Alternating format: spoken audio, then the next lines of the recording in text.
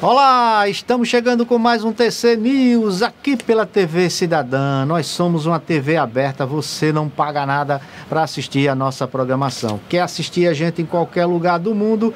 Clica nesse link que está aparecendo aqui, que é o nosso streaming, que já passou de mais de 20 milhões de visualizações, que você assiste aonde você estiver.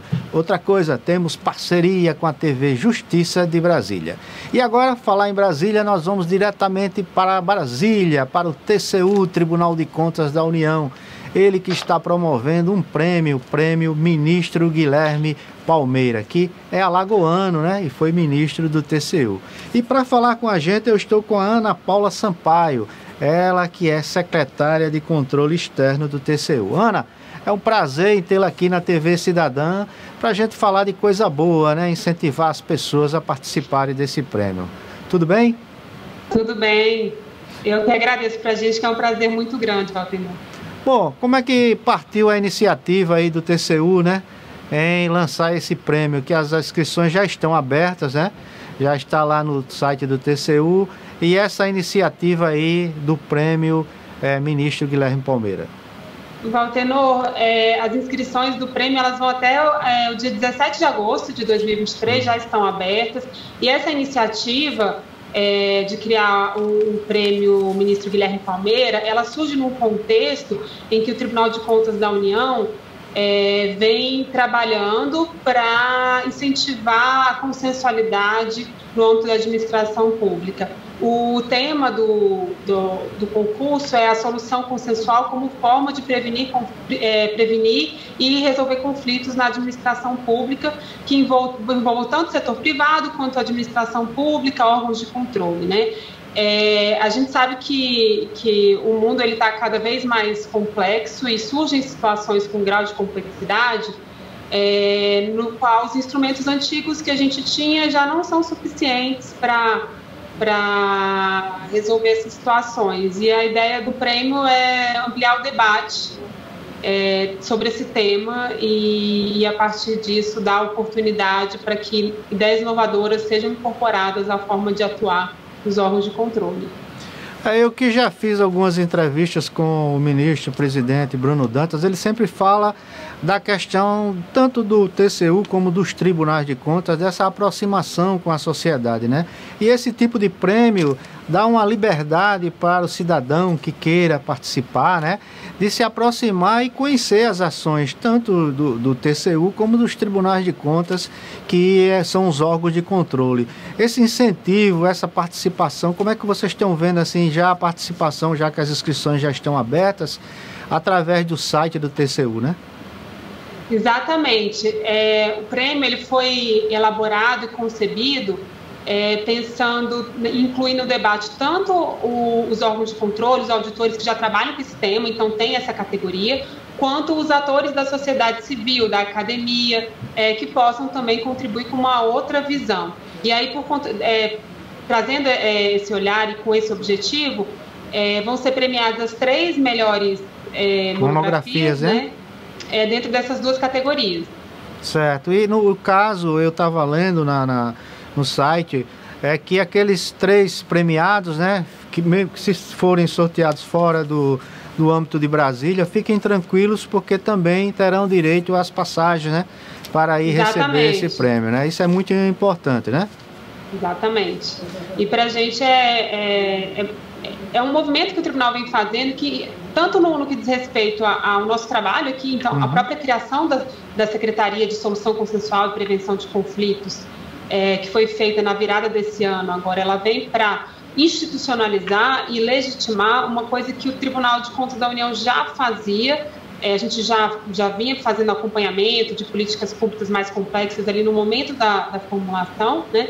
E o prêmio ele vem como mais uma ação que, na nossa visão, ela é muito coerente com essa atuação, né? Então, a gente tanto está trazendo para a forma de resolver os problemas da solução consensual, quanto a gente está buscando a participação da sociedade na construção desse próprio processo.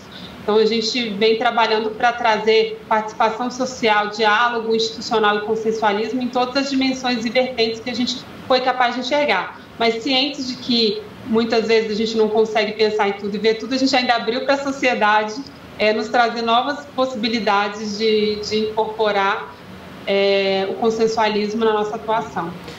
E pelo que eu falei, o ministro Bruno Dantas tem um papel assim fundamental, já que ele está pensando e pensa, né, com os seus pares, os demais ministros, de que o Tribunal de Contas da União fique mais próximo ainda, já era, mas mais próximo ainda da sociedade. Como isso? Se aproximando através da imprensa, né, como é o trabalho que a SECOM aí faz maravilhoso. Hoje, todas as informações que a sociedade quer e precisa estão no site. Quando não estão, qualquer demanda que é encaminhada, vocês respondem de imediato ou então procuram encaminhar essa demanda. E esse prêmio abre também a oportunidade da participação da sociedade. Então, parabéns a todos os que fazem o TCU, o ministro Bruno Dantas, os ministros todos aí. Agora há pouco tivemos aqui o ministro Nárdia, que fez uma palestra aqui para os contadores, aqui no Tribunal de Contas, na sede da TV Cidadã, e foi maravilhoso, né? Essa palestra que aconteceu aqui no Tribunal de Contas. Isso é aproximação e é transparência. Então eu vi muito o ministro reforçar essa questão de ser transparente e se aproximar da sociedade. Queria deixar aqui o espaço que você queira colocar mais e vamos só reforçar. Quem quiser se inscrever, só é entrar lá na página do TCU, né? No site do TCU, que tem lá Prêmio Guilherme Palmeira, não é isso? Exatamente, até o dia 17 de agosto. Mas quanto antes as pessoas se inscreverem, melhor, porque a gente consegue dimensionar e estruturar as nossas ações. E como você falou em transparência, eu queria também aproveitar, Valtenor, agradecer mais uma vez pela oportunidade. Para a gente é muito boa essa parceria, poder divulgar o prêmio, porque se a gente fala em transparência e participação social, a gente precisa que isso chegue ao conhecimento das pessoas, e por isso é tão importante o papel da comunicação, que é também uma das prioridades da gestão do ministro Bruno Dantas. E por que isso, né? Porque os órgãos de controle, eles têm lá, está na Constituição, a nossa missão institucional, ela envolve contribuir para uma melhor prestação do serviço público, né, para o cidadão. E é uma missão que perpassa pelo controle de todas as políticas públicas realizadas pelo governo. A gente sabe que essa missão ela é inatingível sozinha, só com os nossos auditores. E aí, por isso, é muito importante que a gente fomente a transparência e fomente o controle social. O Tribunal de Contas da União, e eu tenho certeza que o Tribunal de Contas de Alagoas também, a gente enxerga o cidadão como nosso grande parceiro no exercício da nossa missão, de que é garantir que as políticas públicas cheguem para a sociedade, cheguem na ponta para o cidadão. É importante também destacar o papel da Tricom, né? Que é a Associação dos Membros dos Tribunais de Contas, o CNTPC, que é o Colégio dos Presidentes dos Tribunais, que estão trabalhando bastante isso, da transparência, de que os tribunais se aproximem da sociedade. Há uns meses atrás houve uma campanha nacional para ver como estava a situação das escolas, sob o comando da Tricom, e a TV Cidadã engajou aqui. Nós fomos notícias no Brasil todo, né? Todos os veículos de comunicação deram as ações dos tribunais de contas para ver como é que estava a situação das escolas. Então, Globo, G1, Record, TV Cidadã, todo mundo se engajou e foi muito importante.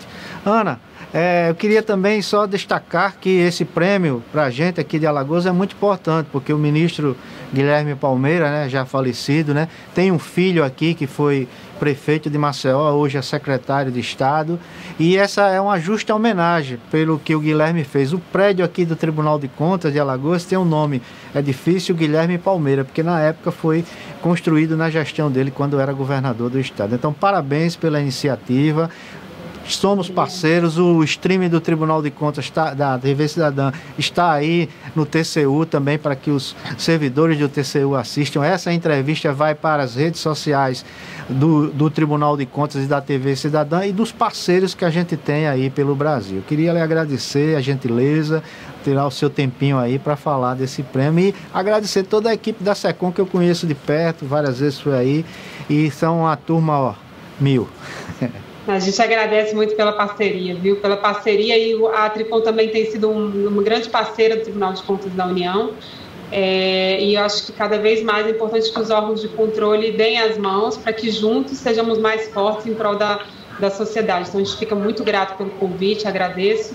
E agradeço também pela disposição de vocês em divulgar o prêmio. A gente está à disposição para vamos colocar aqui agora o linkzinho das inscrições para facilitar para o internauta, para quem está nos assistindo agora. Clica nesse link aqui que é do TCU, que vai lá para o prêmio. E gostaria também de dizer, aproveitar esse espaçozinho que a gente está falando de tribunais, vai acontecer no final agora de novembro, né, o Congresso Internacional dos Tribunais de Contas do Brasil, internacional, né, que vai acontecer na cidade de Fortaleza, de 28 a 1º de novembro. Com certeza o TCU vai estar lá e a programação em breve estará sendo divulgada. Mais uma vez, Ana, muito obrigado, fique com Deus, e essa parceria, como você falou, é muito importante. Obrigada. Bom, pessoal, estamos aqui finalizando mais um Tcnews, que falamos sobre o Prêmio Guilherme Palmeira, que é uma promoção do Tribunal de Contas da União. Fiquem todos com Deus e eu conto com vocês no próximo Tcnews.